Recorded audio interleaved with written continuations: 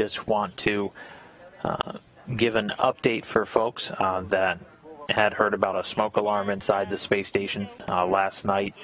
Just before 10 p.m. Eastern time, a smoke alarm inside the Russian Zvezda service module did enunciate, waking up the crew. The smoke alarm going off for about a minute.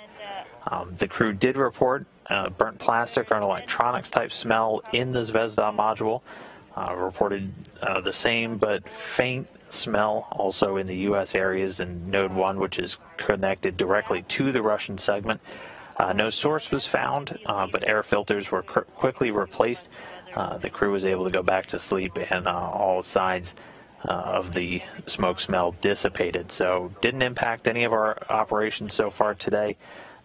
No impact to the crew themselves, who are going throughout their normal day and the spacewalk proceeding normally. But we did just want to give that update before we really dive into today's spacewalk activities.